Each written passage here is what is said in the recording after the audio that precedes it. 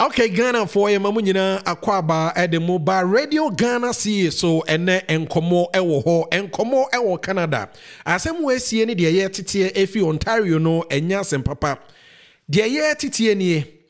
A school for bebre aba Canada hanom se wo besua de ni teach you ye nuanom Ghana for bi. Obedua na wakopa obi ene na wo. De ewo ni trim nyina ne se wate se o Canada yetu akwala no ka maame no obewu free e hospital and afa so maternity leave ye betu awka die nkrofo atete no no enu ntie binim free Ghana e ba kra no a wobeba bedu krom hanom no no onyem deda na afa waba bewo na nokra e wo saade no no empen bebre no mimienu amate enyina no nipa no hu nokra wo ade no wo bra wa wo awie afe na ade no abone so na de ho kire na bra wo moame enye se wo bi afremi aka na asem a kire me nam de abetena ha no mo a me kana eya doso mahu se ada vloggers ni nkrofo a edi nkomo online asha se ka ho asem nti e wo se ye kirikire mu yie ema nkrofo te ase yie ansana wo firi Ghana ba wakwa akonyem afri Ghana de aba ha no mo ezan se obedu krom ha no mo na enhihye criteria aban no de egu ho no mo a ema wotumi wo free ema wo wotumi nyam sa iya no bie anase akwala na aban betua ne kan ye criteria wo se woduru ho ansana watumi enya sa de no bi enye sa na se wo hospital bill nko ano enya de se edafom ne teacher international student bia waba wate sa ho kire ewom enu nti bia wo pekwan bia obefa so de benya krata shortcut monsieur tie nkomo yie yedi kan abo Dr. Grace Opare amane yese womra no mecheche yemu na se de sasem we no etie no wonche yemu yie na wo ba de ewo se wo ye se be ye asa ni me wo be qualify no wonso watumi etie na wasiesie ho yie ansana waba ana wabedu kroma na wonso wo dwen se obekwa akonye mu Ghana for the area ho ne se report ayetie ni nyina no ye nuanom ma no bi ani ahwidimfu a wo Canada ha ena woni wo ewo enye se Ghana for kra no woni wonyinyim wo ahwidimfu ena woni wo enyenyem enu nti yenche ho no ma yenhyehyɛ se yensa akam Dr. Grace Opare wa homa no so yene no ebedi nkomo wo be checheyemu na ono ne research kakra wa ye se de ya o checheyemu e wo ne channel so no woni yeni nkomo e wo Radio Ghana CA ha no mo na fe yenya ye ho ntiase na wo ye Ghana ni abadwa no aba na school na oba besua ade na oba besua wo hu kwan abefa so a wo de onhyehyɛ befa so na nye se what se ye se wo Canada unya benefit bi no se de etie no na afe wo si kwan so wo be wie no afe no na was ade mu no be pen wo no na fe eketchi na ede aho chepa abusuafo nkomo nti yanko na ye ne Dr. Grace Opare nkodi enkomo na unim se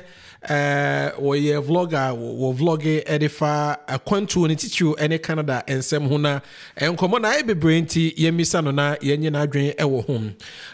memo akwaba eba Radio Ghana CA so yeah.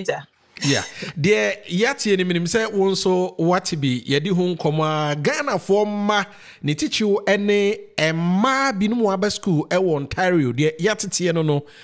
me ankasa personally obi afre me na ni ba ne ho so no na chese ade no eye duachi ni senti nyina ne se obi won mo a onya ne study permit so ba besua de obedru ye no no watete so abroche de wo a unya krata ma oni ahwediem ni bi akwa ebinom ne nkrofo akwo ama afa story no aye bibi foforo kra bi ye ani se we international students we Ghana ni ufi Africa ufi bebia na waba na afa waba be wo a say na etie okay yo me da sepa ene wasem bisa na think say me fasa akonya we so na ya de esua bibi kakra every sa assembly mu in fact so no di kan ya no nkofo bebre atete se Canada de wo ba na se wo be wo a wo ba no Canada ni wo ba no benya enkrata na no kre kamia ye se ewiase ha nyina no Canada ene United States of America me so me ba no wo ha senti se wo ti sound bia we kira na chese enye Happy birthday. Said the American Canada and the United States of America penny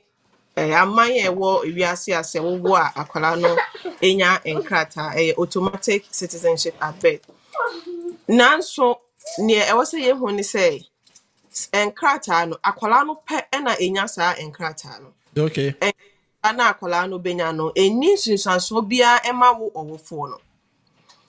Enu nti no say wo the visitors visa ne baaye na wo be wo ya.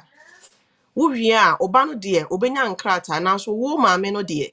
ensesa wugina bie. O visitors visa na obeda so aye de ekita. Saa na so international student a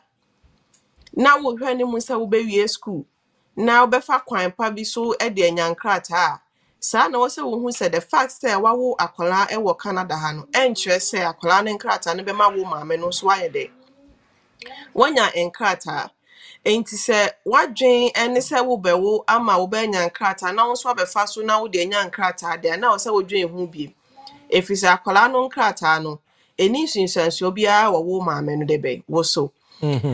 akonso a enkofo eti bebre a ma enkofo ani di be person be wo ewo Canada ne se wo wo a aban no etua akwala no eka ne ebro the child care benefit ho na nka me ba no because the enkofo atete no se wo ewo abrochire a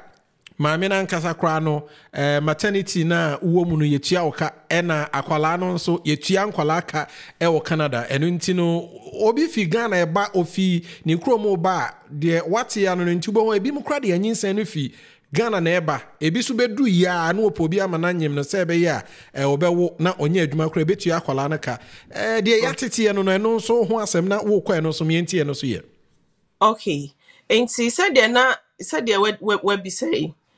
yatete bebre sa ha de wo a aban no etua akwala no eka enti obi ho hye se me be wo na ban ma betena fie na bi aban na be de abetua akwala no ka na manya bibi kakra de twitwa me ho ana so ha de so ko maternity leave bosumi bia aban no tua akwala no ka na otua maame no so ka in fact ne fa baby no sa netie na so ne fa baby no enti sa kiremu entremu ne se ampa aban no Emma enkwala no ebibi nanso enye automatic okay enye automatic the fact say wawo akwala no ewa ha no eno nche se automatically aban no be dey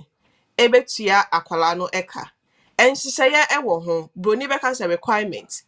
was say wutimi meet sa requirement no ansa na sa child care benefit no ana sa sika ne de be ma akwala no watumi enya bi ne edi kan say ubewu ewa Canada was say we obi a watimi atena kromu ha for 18 months yemfa internet say 1 year 6 months right enti Ghana ana ufi Ghana na eba udi nyinsa ne ba na obedu ya 3 months wawo a it means that was watena kromu have additional 1 year 3 months and son na oba no be qualify for sa child care benefit no oh okay enu was say we obi a we adwuma ewo kromu ha na wutia tax and sana akwala no betime nya sa child care benefit no okay and ida say bia wo maame na nkasa we adwuma sa 1 year 6 months no why adwuma watua tax and na say wo ne wo kun ne ba ya na say akwala ne papa no so ne te a ono so ebeye adwuma sa 1 year 6 months no eno so na ye behwe na yebe hu sakwala no sa child care benefit be ma ne bia na asa enye de ye ma ne bi eno nti sa wo be wo kromu ha number 1 na sa wunya 1 year 6 months e wo kromu ha na sa 1 year 6 months no kwa no nya obi a wo ye adwuma a wo tua tax a e trese sa child care benefit na bia wani da so no wo nye de on qualify na wenye bi okay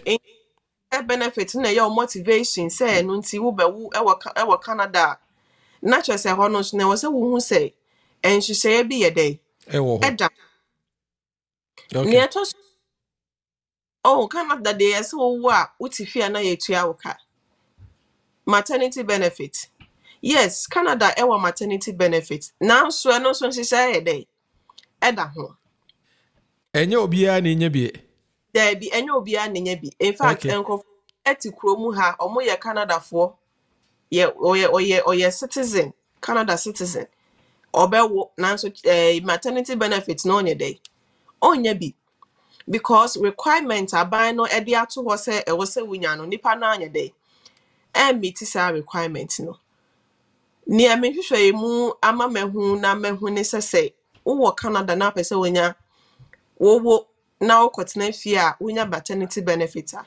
e wo se wo ye obi a watimi aye adwuma for 600 hours. Okay. Eno ntinya say wo bedu ye 2 months 3 months wawo wo na sesa 600 working hours no wonya adwuma ema no enkodru sa mpempenso no so a sa maternity benefit na ube fie de be ma on and honso so nya dey unqualified. Okay. So it is 600 hours na yemfa ne say bia wo ye adwuma full time yemfa ne say bia wo ye adwuma 40 hours per week. It means that 1 month no be ya adwuma be 280 hours. Okay. Enti one year adwuma was so wutimi ya adwuma be 6-7 months e wo Canada. And sana watimi anya sa 600 qualify hours for sa for sa maternity any benefit. any EI no. Any friend EI no. Okay. And as students na bia international students crowd there wo san ya adwuma 20 hours. It means say was we obi a wa ya adwuma ya den close to bear 1 year. Close to bear 1 year. And sana wa qualify for sa maternity de benefit no. Enti se wo hwe mu pa maternity benefit no eye wo ankasa wo sika aban no etetew eto aban no etetew eto ho. Ena wo kwa maternity a o hwe so edi bia ye den aka ho aye den Edi amount. Enu nti abusuafo ye sremo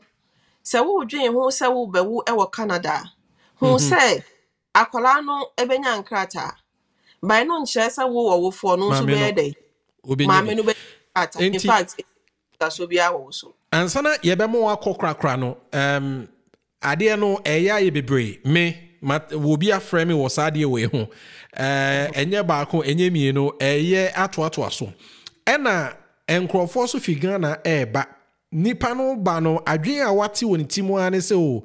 Canada okowo Canada hospital eye free aban betu akola na ka maternity leave nso ye de be ma wo enkrofo atete ne saa obewo be wie no enu nti obi kra wo oba ofi Ghana eba ni kunu wa ma be ma bi anyem ne deda eno de anyinsen na ba thinking say obekọ hospital free obekọ akọwo hospital free na fe akwala na ebetua ne ka ono ankasa so yebesin etua ne ka isan se nkrofo atete ne saa afutuo be na ade ma sa nkrofo ni nyina ansana empem bebre obo hu se de yetete nyina no nipa do be wawie no na fe abone so afe eniema no otete he no ewen na fe aye bibi na de ahokyere pa ena ebre se nipa no futuo ben ena wode ma enkrofo a omo ba omo ate se Canada wo hospital a eye free ene de eke ka ho no. Okay, me da se pa inti wa sem bi se me fa no me answer no in 2 parts. Okay. The me answer eye wo ba wo Canada eye free. Ebusua wo ba wo Canada enye free. Oh za. There be enye anase menka ne se ma menka ne ye enye automatically free. Okay. Se uye obi a okita visitors visa ena wo de ba Canada. Wo be wo a eho ka nyina wo ankasa na wo be dey. Ubetia.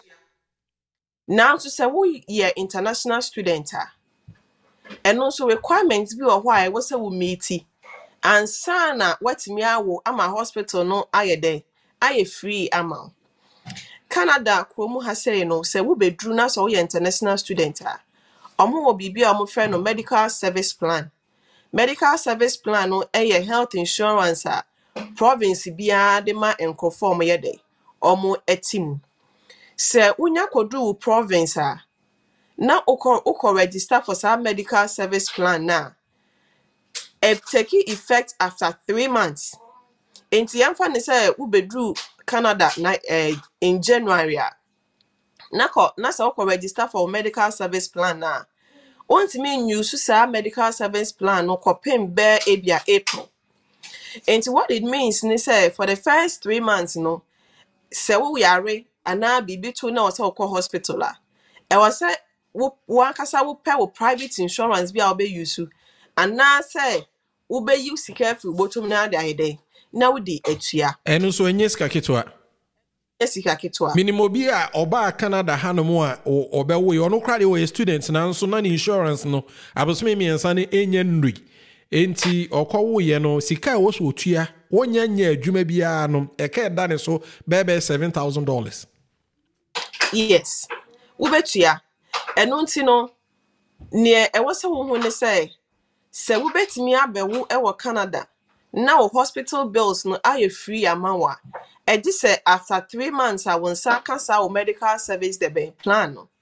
and ebema won sa free health care no eno kra we students enye visitor visa na dia ba we visitor dia wonka ho kra be this we student and now kita work permit so we visitor dia wo de ma ho ba bia o ti ase and a medical service plan no so kwa enye free sa Busumi bia so your student abusumi bia obetua $75. Eno ntine wase wo ye obi a at least bia wanya adwuma kakra ye ana wonya adwuma ye kwa na wo sika abusumi bia de betua $75 no to make your friend say wo medical service plan no active and effective. Eno nti bia wonyem 6 months 9 months e wo Canada wo bedu ya 1 month international student wo bedu ya 1 month na wo bewu a wo ba no abobo aho e de usika wo de betua hospital bills ayede aba se wo bedu ya 2 months na se wo bewu a eno so wo ba no abobo aho de usika wo de betua ayede aba eno nti mafutu a me de bema ebia obi afi na wanya ne study permit visa ana wanya ne work permit visa opese oba Canada bewo no me mafutu ne se wo benya enkanya abotre na bedu na be register for medical service plan no na ya wo calculation no such that by the time I will be won na say 3 months na day etwem ama wo medical service plan na start aye active sa kwan no so na wo betimi awo a wo benya no de be free na sa fasha wo tiri mu say child care benefit maternity benefit and then won keka ho no requirements eda ho wan kasa ya research na ho requirements no na ya won hihya in such a way says our requirements no betimi meet before wa obey den wo bewo se nya sa de a na de han ho what in shout to us me wu a bia we na eba behwe me nya sa de a wo bewo ama wani ayewo ya because I want to say Ghana bia wo adwuma ma wawo a wo kwa adwuma wan kwa adwuma bosumi yetua oka adwuma a obeye no ehu akatua na obeye den wo beje wawo na wuti fi a unya sika bia free baby a aha so umami bi ni ha o papa bi ni ha busuani bi ani ha no aka se obehwa wo ba ma wakwa akodi pa na de abehwa ho enti wanhwe yi a na ofa no tototo ofa no tra sa na waba bedu ama ahocha kese pa na be de ebe ba wo so yeah dog yedase bebre yo menso me edase ne akwanya odi aman nti ye nyina ye fa enya adesua na ye nhwe se ne ebetoto ye niema iye se ne ebe ya ye be du Canada emewo ema ye ni ema ye ya nti menso yedase ebusianfo nipa ye kotie ne nesesi ye you know Dr. Grace Opare wo vlogger of vlogging ewo efa Canada akwantuo ene akwantuo mu ensemu ne nka ena yekotie ye eno nti mesrew enye se bi a wafrem yaka wasemu akyereme ene ye de abetena ha no mo aye ba kwa ye mieno ena se ye nya report efi nkrofo ho no mo nso a ewo Ontario pa obi ho no mo a owo Ghana onya ne visa oba no wate se ye Canada de owo a eye free aban tua kwala no ka etua mameneka ena maame no edi nchemu abraye no enye sa netie enye free sa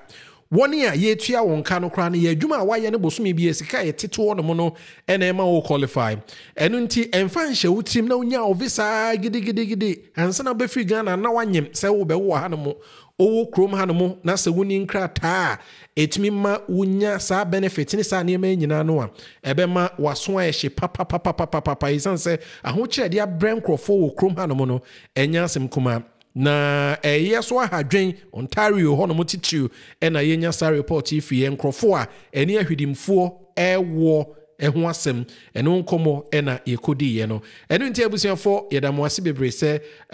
mo ka yɛn ho